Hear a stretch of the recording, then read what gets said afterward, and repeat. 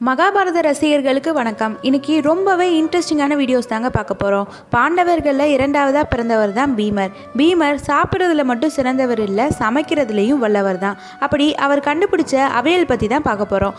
அவியல் கண்டுபிடிப்புக்கு பல ஸ்டோரி இருக்குது. பட் பீமர் கண்டுபிடிச்ச அவியல் பற்றி இந்த வீடியோவில் பார்த்து தெரிஞ்சுக்கலாம். ஸோ ஸ்கிப் பண்ணாமல் ஃபுல்லாக பார்த்து தெரிஞ்சுக்கோங்க.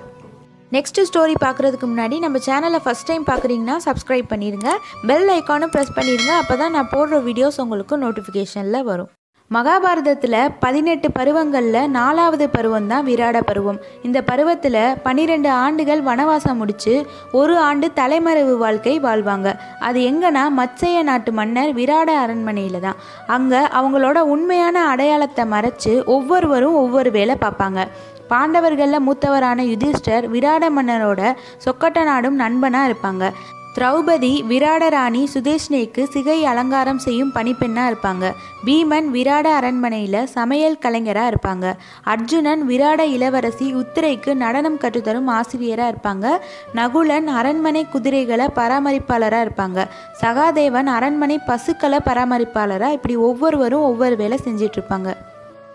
சமையல் கலைஞரான பீமர் தன்னோட சமையல் அறையில் காய்கறிகளை சுத்தம் செஞ்சுட்டு சமையல் வேலையெல்லாம் பார்த்துக்கிட்டு இருக்காங்க.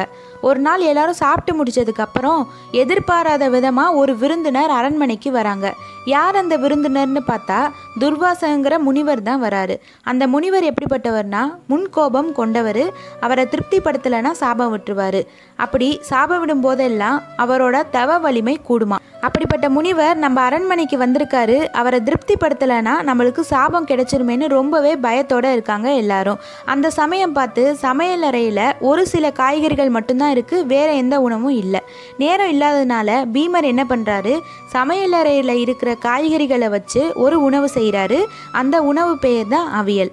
அதிர்ஷ்டவசமாக அந்த அவியல் உணவு ரிஷி துர்வாசகருக்கு ரொம்பவே பிடிச்சி மகிழ்ச்சி அடைஞ்சிடுறாரு, அரண்மனையை திருப்திப்படுத்திடுறாரு.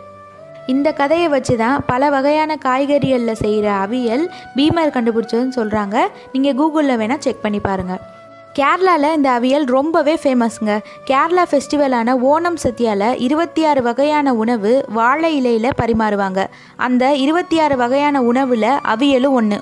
இது போல் பல இன்ட்ரெஸ்டிங்கான வீடியோஸ் நம்ம சேனலில் தெரிஞ்சுக்கலாம். இந்த வீடியோ பற்றின கருத்துக்களை எங்கள் கூட ஷேர் பண்ணுங்கள். இந்த வீடியோ உங்களுக்கு பிடிச்சிருந்துச்சுன்னா லைக் பண்ணுங்கள், ஷேர் பண்ணுங்கள் அண்ட் சப்ஸ்கிரைப் பண்ணுங்கள். Thank you friends.